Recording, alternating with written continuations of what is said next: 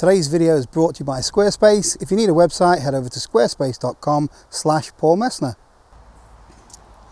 So the cold weather is definitely upon us and snow's just around the corner. But does that mean you need a 4-season tent when it comes to winter camping? Or can you get away with something that's a 3-season tent? I've chosen 2 tunnel style tents to compare. So I've got the 3-season Wild Country Zephyros Compact 1. And then we've got one of my favourites, which is the Tarp Tent Scarp 1. This is a 4-season tent. We'll look at some of the differences between 3-season and 4-season. And ultimately, you just want to find out if you really need to shell out the extra money on a 4-season tent. So we'll start with the Wild Country tent. This is a single hoop design.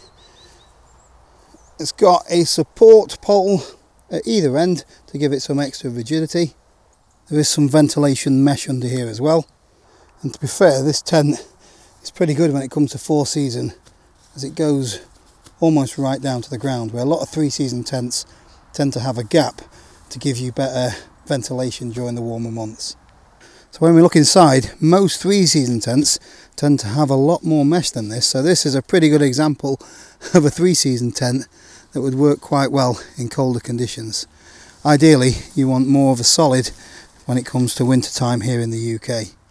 There is only one guy out point on the side, so when it gets really windy, this may struggle a little bit when it comes from different directions. And also, if you get some snow loading on here, this is going to push down quite easily. Now moving on to the Scarp 1. Although it does look very similar in design, there are 1 or 2 subtle differences on this tent. So it has got the main single hoop. Not always the case, but the poles on 4-season tents tend to be a little bit stronger and thicker. This tent does also have pole structures on the corners, so these give the tent a much more robust structure.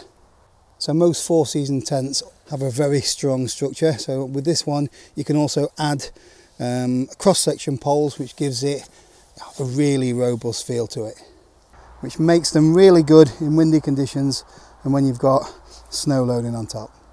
So again, this tent has got a mainly solid inner. There is some meshing at the top. However, something like my Hilleberg Solo, that has got a complete solid inner where you can pull like a curtain down, which exposes a little bit of netting there. And the inner on the Solo has got a DWR coating on it, so it allows any condensation just to run off it. So speaking of condensation, when it comes to winter, you're going to get quite a lot more of it because you're going to have a warmer atmosphere inside your tent, meeting the colder atmosphere of the outside of the fly. This tent doesn't have a great deal of ventilation at the top end of the tent, so it doesn't give you a good airflow as such. Whereas a lot of the 4-season tents have a few more venting options at the top. The Solo's got a complete mesh at the top, which is covered with a fly sheet that's separate. And on this tent there are options where you can raise this end up here. You can also alter the tension on this to raise the fly up and lock it in place. The main thing for me when it comes to choosing a winter tent is that you've got something that is a lot more robust in worse conditions really. So if you're getting 50-mile-an-hour winds or heavy snow, then something like the Scarp 1 or Hilleberg Solo is going to be ideal when it comes to standing up to the elements. One of these days where you're glad you brought a Hilleberg.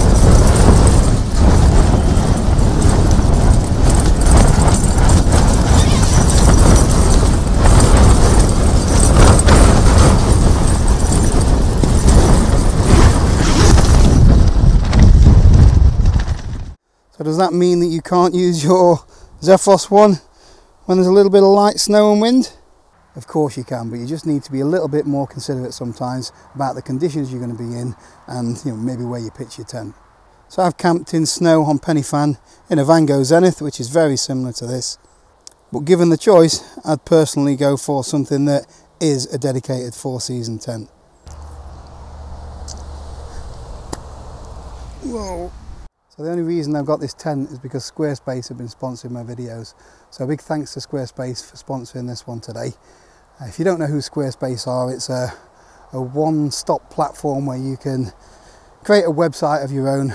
You don't need any sort of coding experience or any idea of how to build a website, to be honest with you. So me and Joe use the website for sharing videos, photos and some of the new products in the merch store. But you can use a website for almost anything, and there's loads of templates so you can customise to get that unique look.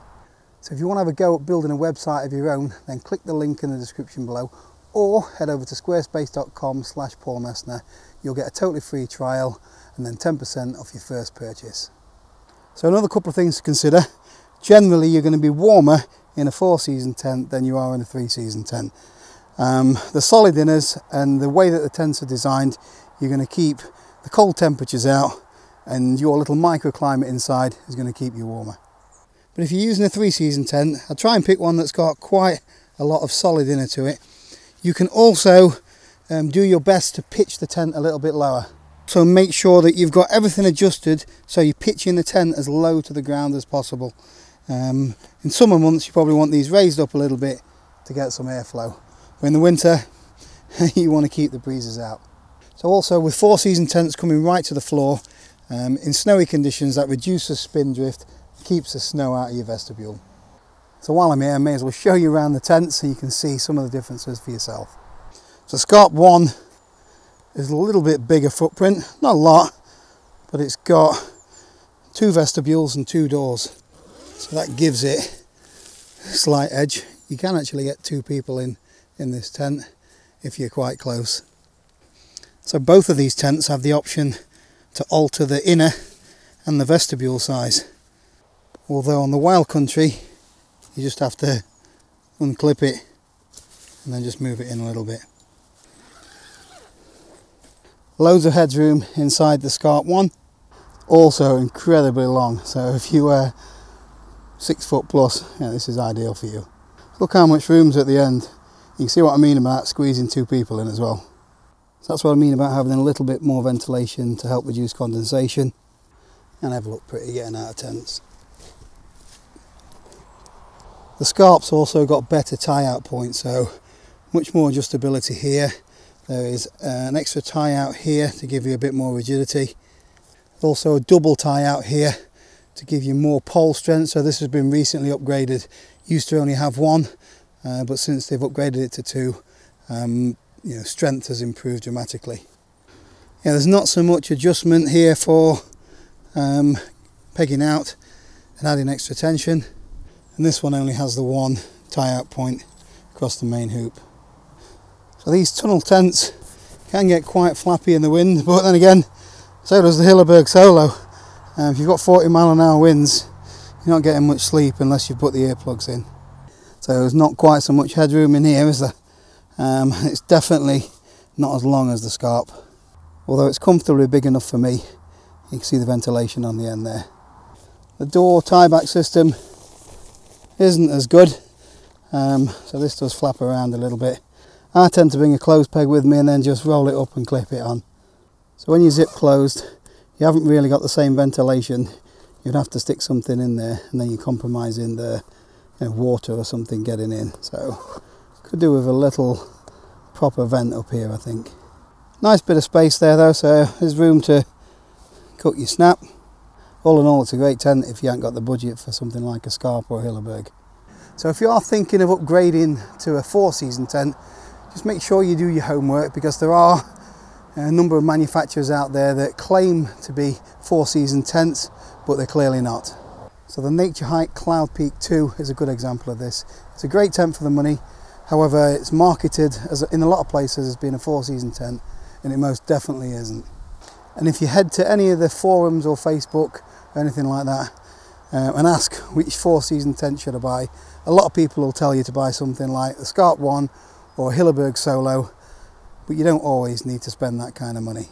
It's quite fashionable now for everybody to be using expedition style tents, which are superb bits of kit, but for a lot of the time here in the UK it is overkill. But if money's no object and you want something that'll stand up to anything, then definitely go check out the Hilleberg tents. So just to finish off, if you want to go camping this winter, in the high winds or in the snow, then a tent like this is a great addition to your kit. But don't feel that you've got to spend loads of money on buying a new 4-season tent. Something like this will do the job. Make sure you've got a decent sleeping bag and sleeping mat. I've slept quite comfortably with just a bivvy and a tarp with a decent bag and sleeping pad. And if you want to see one of my earlier videos when I was camping in a bivvy bag in the snow, then check out this video here. Thanks for watching, I'll see you next time.